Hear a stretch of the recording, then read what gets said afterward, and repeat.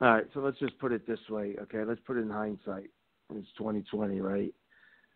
If you gotta take it in the ass, or you gotta suck someone's dick, let them suck your dick, you do it.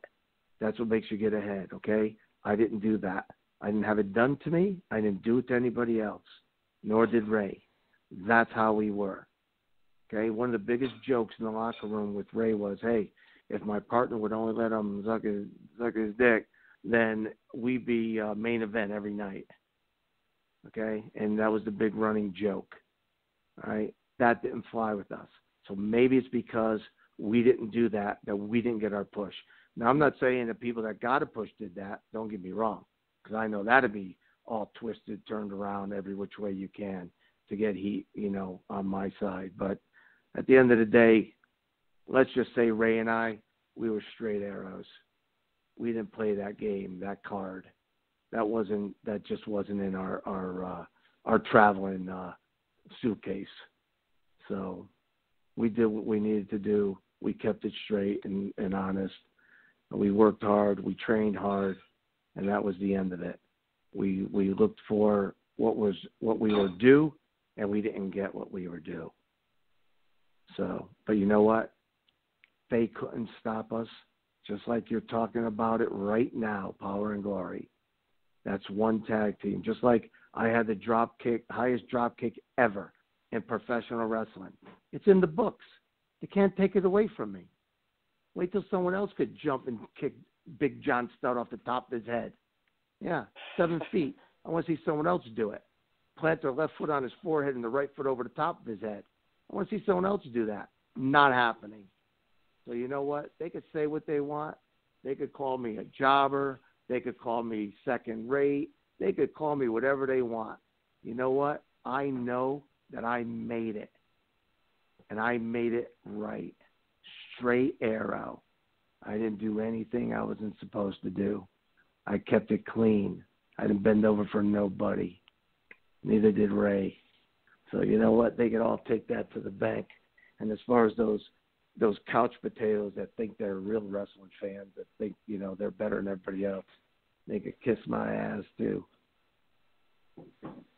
And it's a lot of horse shit, only because if you didn't watch, and a lot of these fans now did not watch back then, they don't get it. They don't respect what you guys went through. And obviously, what you're talking about, that was a huge scandal in the 90s. It happened. It was real. People resigned, including the guy you mentioned a little bit ago. He had to resign because of the scandals going on. But knowing the culture, knowing that stuff was going on, do you guys just laugh at the fact that the media picked up on it and the media just literally exposed a whole underbelly of the business at that point? Yeah, I guess, how long can you keep it quiet? Let's put it this way. In today's day and age, you couldn't get away with what was gotten away with back then because of social media. You just couldn't. WWE would have been shut down, or WWF would have been shut down. With Facebook and Twitter and everybody posting pictures, they'd have shut it down. He'd have nobody to wrestle. They'd all be gone. Everyone be gone. Who's over here doing what and who's over there doing what? Forget it, man. Even overseas. Now it's different. There's a tighter watch. The business is different. So, we laugh at it? Yeah. We were hoping that nothing bad would come of it because we had our jobs on the line. If they get Vince, they got us, man. We're out. No more WWF. And again, a lot of people kept their mouths shut. A lot of people were offered, not to testify. Hey, you could, he may call you back. You got a big payday coming, whatever it took. And, is that tampering with witnesses? Of course it is. Does anybody care? No.